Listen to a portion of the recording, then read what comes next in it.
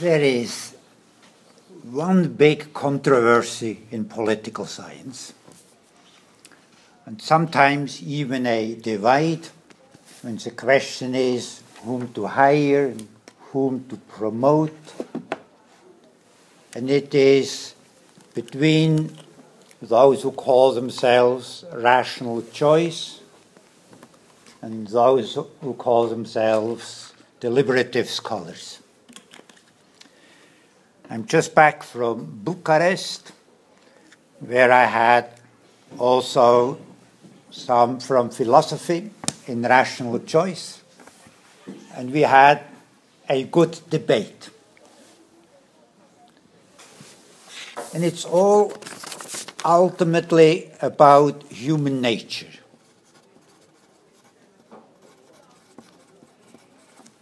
It is going back all the way to ancient Greece, who we are. Whether we are siding more with Hobbes or with Kant. So what is this divide? What is this controversy? On the one hand, we have scholars who assume we are in our daily life just egotistical. To put it in more technical terms, we are individual utility maximizers, which goes under the name rational choice. We are just rational to pursue our personal interests, which may be also in our personal life. Gary Becker, who comes out of the Chicago School and just passed away 2 weeks ago, got the Nobel Prize for applying this rational choice model to your personal relations. So when you go on a date, you just calculate what the opportunity costs are, meaning what you could do otherwise, and then what the price is of the dinner, who is paying. And I'm now married for 50 years with my wife, who is taking a nap at the hotel. So we should calculate every morning whether we would like to stay together and what alternatives there are, and calculating the reactions of the children and grandchildren. And seriously, Gary Becker wrote a book and got the Nobel Prize for applying this economic model to your personal relations. So I would come only to Prishtina because I have made all these calculations. The balance was, this was better. Which is pretty much Hobbes, Thomas Hobbes. Now, the opposite is that some of us, some of the time, care for the well-being of others. What may go under the term altruism. This is the basis of the deliberative model that I advocate. Now, we are not so naive to think that we are also egotistical. I would even acknowledge that maybe most of us, in 90%, 95%, maybe even more, just pursue our self-interest. But some of the time, we truly care for others and care for the common good. Now, the punchline is we cannot decide who is right. like in philosophy. We could not decide whether Kant was right or whether Hobbes was right.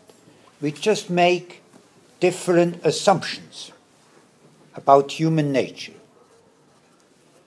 Now, in Bucharest, we had a very nice conversation because the rational choice people did not come in an imperialistic way and say, this is the truth. So I'm very willing to talk in a reasonable way with rational choice people as long as they do not claim this is just the entire truth. And some do. I was once called in the literature as an idealist and romantic, and of course it was meant in a negative way. And I say, hooray! Sometimes, indeed, I try to be idealistic and romantic. Now, my lecture will be first to present what rational choice means for politics, and then say what deliberation means.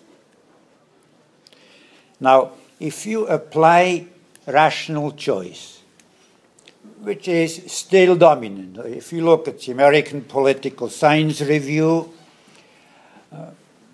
maybe 80% are based rational choice. And I've just heard in the London School of Economics, they are just about to get the majority in the faculty, and also at Nuffield College in Oxford. So they just assume that politicians are only interested in the election and the re-election and power to be on particular committees and maybe having limousines. So if it is a question whether you go to war in Iraq or not, or in the Ukraine, you would only calculate whether this is good for your re-election chances. Or if you deal with climate change, whether you should do something about pollution, you would not care whether children die out of pollution in 50 years. You would just calculate how this would work out for the next election. Same way, voters. For example, if it is a health care bill, like Obamacare in the US, you would just calculate whether Obamacare is profiting for you or not. So you would not care whether this helps the poor people somewhere in Mississippi. You would vote only for Obamacare if your calculation is that it helps you. So let's understand this. Rational does not mean Vernunft in the sense of Kant, for whom Vernunft is a goal. You should be vernünftig, reasonable. It only means that you pursue your goals in an efficient, rational way. Now, when I studied in the 60s, rational choice was not around. It was only introduced in the 80s and came from economists who came into political science and others, political scientists who began a training in economics, which is raising the question whether the rational choice model is really good in economics.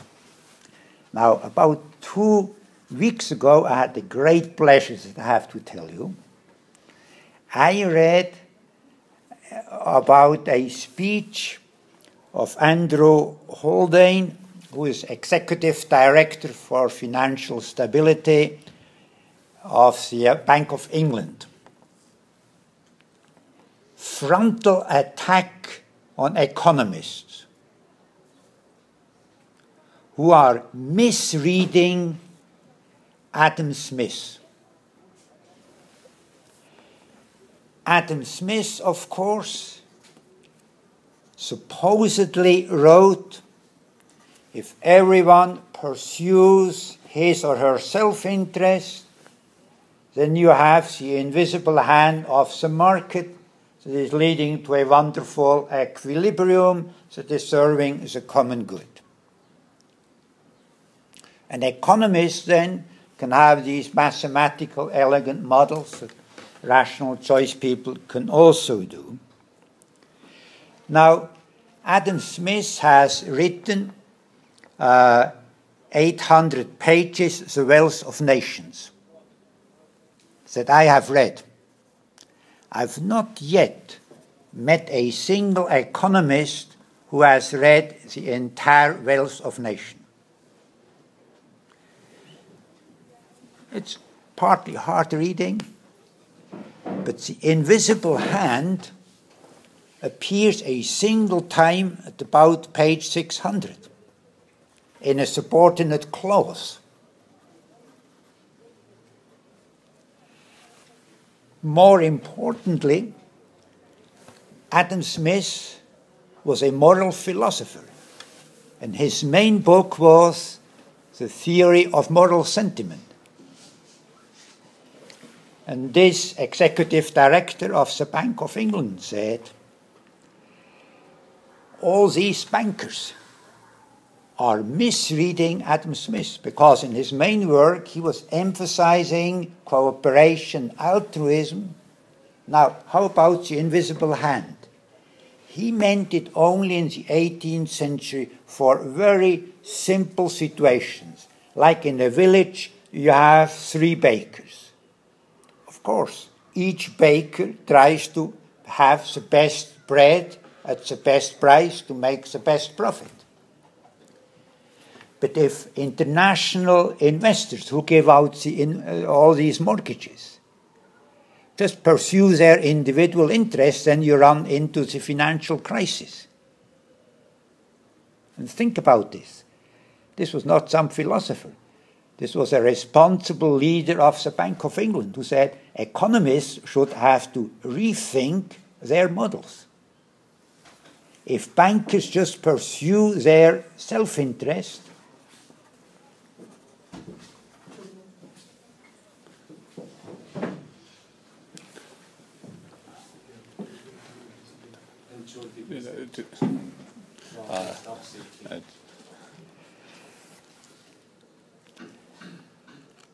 so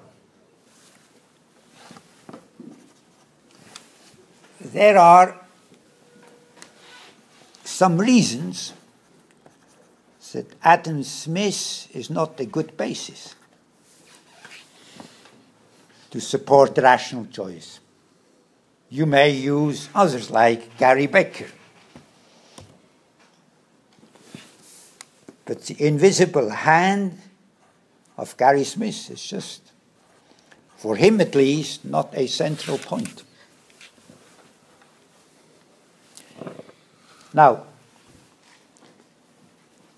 what is now the opposite of rational choice? And again, I was saying it's a big debate in political science between rational choice and deliberation. And the former is just assuming that we are constantly egotistical, maximizing our individual utilities. And I was just saying Adam Smith is not a good base for this. Now, the deliberative model, as I said before, is acknowledging most of the time we are egotistical, but not always. There may be, we have 3 sons at the University of North Carolina, and there with the employment comes good health insurance. And they are supporting Obamacare, although it is to their disadvantage, because their taxes will increase, and their health insurance will not be better. But they just support it because they think people who don't have health insurance end up in a terrible situation. Then in Bucharest, one of the rational people said, oh, ultimately they do it in their self-interest because they don't want to, in the long term, a revolution of all these discriminated people, which is again showing you cannot prove either one approach or the other. Now, deliberation through Habermas is going back to Kant. So Habermas, acknowledging himself very much influenced by Kant, and of Kant, of course, had a categorical imperative that your behavior should be such that it can be a law for the entire country. So if you are constantly in corrupt behavior or steal or lie, this would not be a good law. More importantly,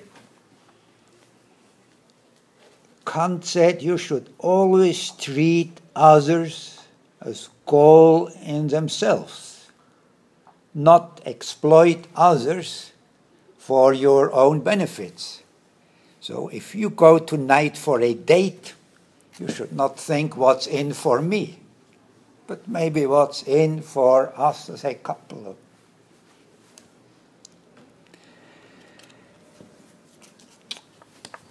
In 16th century, there was a English poet by the name of John Donne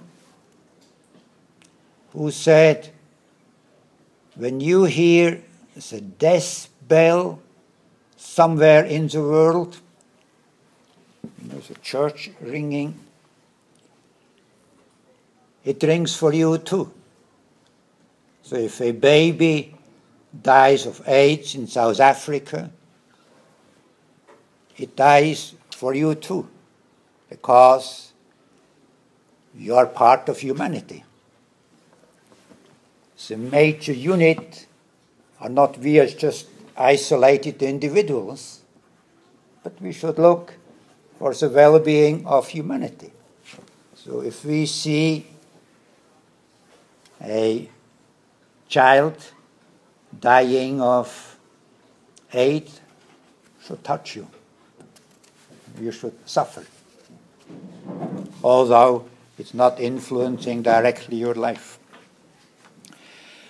When I wrote this book, I just happened to read a biography of Nelson Mandela, who of course was treated very badly for years and years on an island by brutal guards. But he says, even with these guards, sometimes he has seen a flame of goodness. So that we all have a kind of flame of goodness that sometimes is just hidden. Or as Wilson said, we have an internal moral sense that we just care also for others. And of course, in religious thinking, we have always this idea that we should care also for others. Now, who is right? Who gets a better handle at the reality, rational choice, or deliberation? Now I acknowledge that rational choice can explain a lot, and I don't mind. If you look what's happening in Washington these days, between the White House and the Republicans in Congress, maybe just pure rational choice. And yet, Obama got some classes at Harvard on deliberation by some of my colleagues, like Jenny Mansbridge. And when he gave his acceptance speech in Chicago, after his first election. This was just pure deliberation. Just looked to the others for the common good, but then he ran into Republicans who were just not willing. They just wanted him out. So, I do not negate that rational choice is a legitimate enterprise. They can explain a lot. But hopefully they cannot explain everything, because as this executive director of the Bank of England says, if everyone just pursues self-interest, we may run into the financial crisis and others. Now, in all this, we professors have probably the most important role, because we teach about human nature.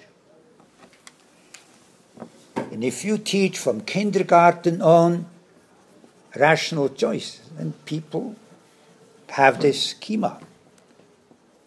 Let me give you evidence for this. At Cornell University, they had a huge lecture class of 800 people. Introduction into economics. They divided it randomly in 2 groups, and students did not know, and they just had to fill out before the semester a class about egoism and altruism. In one group, it was just classical macro and microeconomics. Just everyone is trying to maximize profits. In the other class, about hunger in the third world, and AIDS, and climate change, and so on. And after a single semester in a single class, you had a significant difference at the end of the semester, which is indicating we professors have an influence how people perceive the world, how they perceive human nature.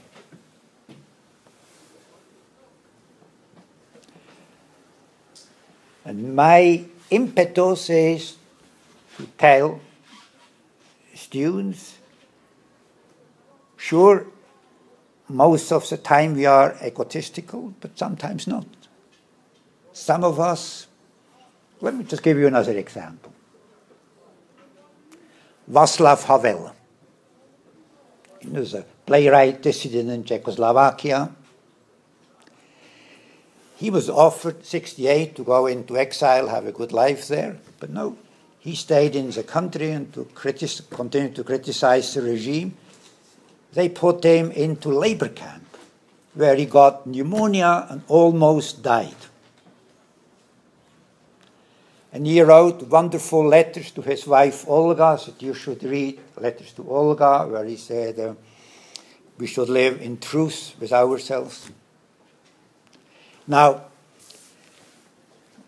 in 89, oh wonder, he became president of Czechoslovakia. Smart guy. Was a good investment to go to labor camp, nearly die, because he became a hero.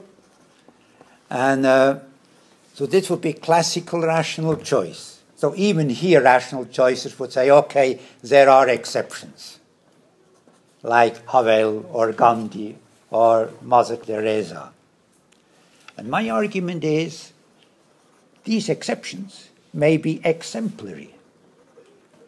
And I had once a paper where I wrote, we need more politicians like Václav Havel, and we should tell our students so. And what's so terrible from me, especially in the United States, students are just trained, rational choice, go to Washington, become staffers, and just they play the game how they learned it in college. Now, we are not philosophers in our group, but we are taking it from philosophers and trying to put their ideas of Habermas, but also for others, in reality. We have analyzed initially parliamentary debates in the UK, US, Germany, and Switzerland. And then we have, for example, analyzed in Brussels, where about 400 people from all over Europe, randomly selected, came over a long weekend and talked about climate change and immigration. And more recently, in the next book, interested in deeply divided society in Colombia, where the war still goes on. There is a program of decommissioning. So there are ex-combatants, and we could gather about 400 of them, and they discuss in small groups how we can arrive at peace in Colombia.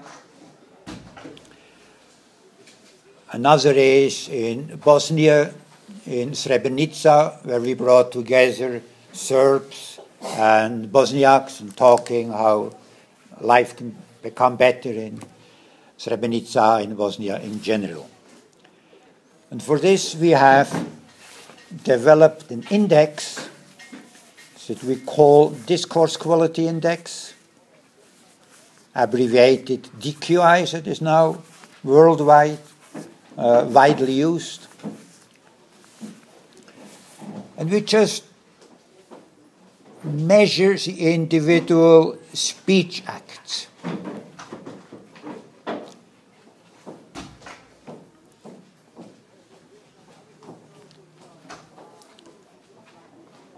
Without going into details, we see to what extent arguments of others are noted and respected, and especially if people are willing, to use the Habermasian term, to follow the force of the better argument.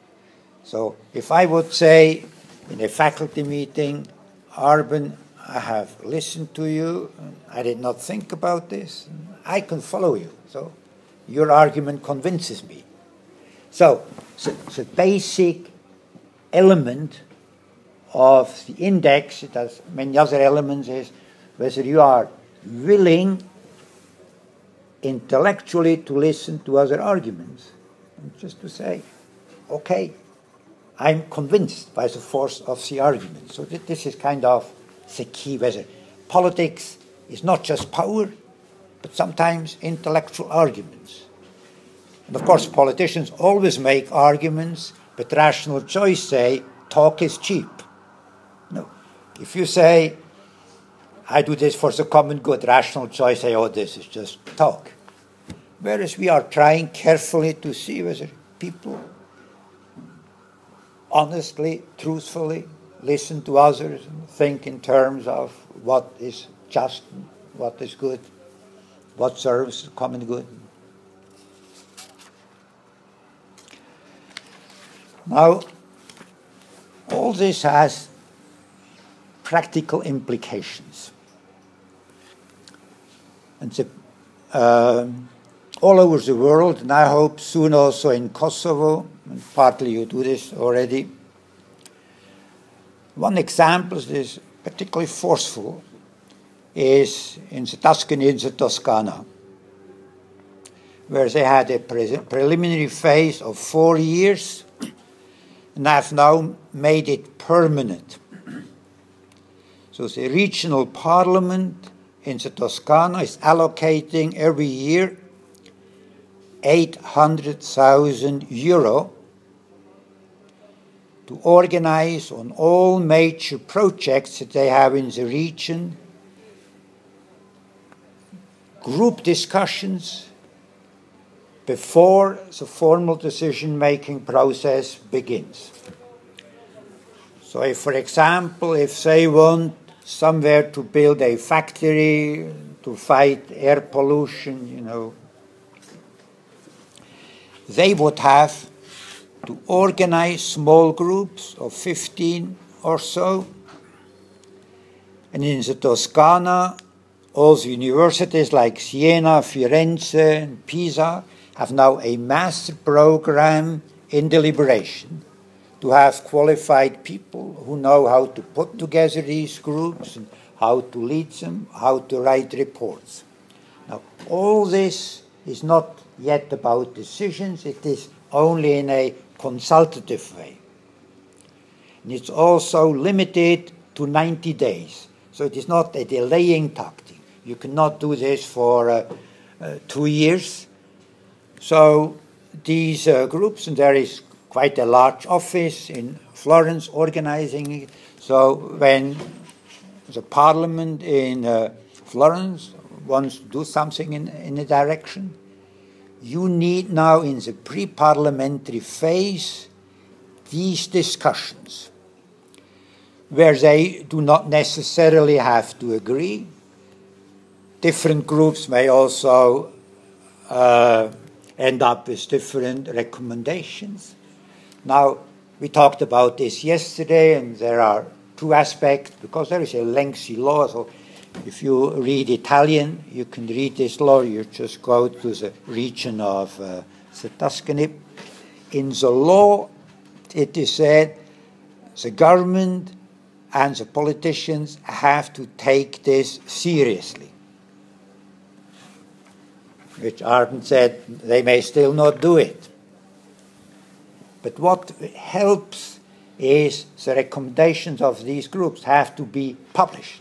So there will be a public debate. Now, in Parliament, they still can say, we have our independent judgment. We do not follow what the people are telling us. But then comes the next election, and the people can say, okay, we want to re-elect them or not. So, the point is not that politicians have necessarily to follow what people say. There is a famous book by John Kennedy written with Sorensen, Profiles in Courage, when they studied members of Congress who just took positions that they knew would cost them the election.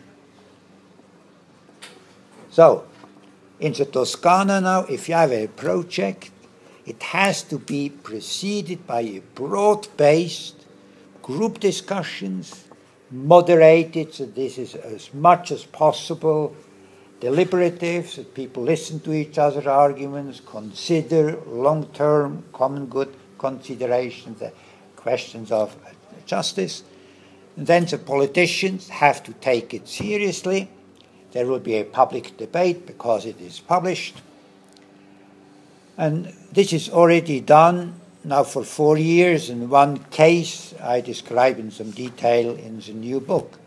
And I find this now all over the world, in Canada, in Finland, in Australia. It is a participatory, deliberative renewal of democracy. And there is so much talk these days about democratic deficit. For example, in Brussels, they spend now millions also on citizen participation because they realize, people do no longer trust just the politicians. And what's interesting is that we find, for example, in Colombia or Srebrenica, ordinary citizens are more willing to listen to each other than politicians, because politicians often like to keep the divisions, because this is the base for their power. And in order to have citizens that can do this, you need good education beginning from kindergarten, where the teacher would not stand in front of the class and say, the French Revolution had 5 reasons and test it in the next hour, but where material is handed out and in small groups, they would try to see why did the French Revolution come about, and have group discussion, group work, discussions in the entire class, and the teacher only stand. So in this way, students would become good citizens. Now let me end with a touching story. The University of North Carolina had a small seminar, and I asked them to write a paper, what they have learned in their school days to deliberate or not learned. And some said schools were just terrible with learning about deliberation. And Rachel, who is now a Rhodes Scholar at Oxford, wrote a touching story how Mrs. Davis, her fourth grade teacher, taught them how to listen to each other, all these elements. And then they learned in fourth grade to listen to each other and to discuss. And this Mrs. Davis is now retired, and I gave Rachel the book. And she brought her the book for Christmas, and where she was quoted. So this teacher, there is nothing wonderful to be a teacher and to see that years later you realize that people have learned something and have learned, in this case, not only substance, but how to behave towards others. And maybe just a last thing. When you read Habermas, it just looks abstract. And then you go to Kant, it even looks more abstract. But I had recently a student who told me, very interesting, but it's not new for me. This is also what my parents always told me. Just listen to others, be respectful, right? Try to justify what you want. So in a way, it's kind of more natural. And when I was a student, we did not think about rational choice. This just came about, and this is again showing how important academics are. I mean, if you think about rational choice, there was really one person who was at the beginning, Milton Friedman, together with his wife, who just built up the Chicago School. And a lot of people then of the Chicago School spread all over the world. And I just find it fascinating, and I find it fascinating also to talk with rational choice people. In Bucharest, they still had more reasons why our sons were supporting Obamacare. That this was ultimately in their self-interest. And if I would have to tell you why I came to Prishtina, I would not know. I mean, human nature is so complex. Even if I would go to a psychiatrist, probably they could not tell us why I came here. So it's kind of strange when economists and rational choices just assume. Unfortunately, there is now a new tendency in economics called behavioral economics, where they are no longer just assuming. They just observe reality and do all kinds of experiments. And there, all of a sudden, see, all their models are too simple. Einstein once said, science is to reduce complexity, but please not too much. And I think rational choice is just reducing reality too much. Thank you so much, Professor Steiner.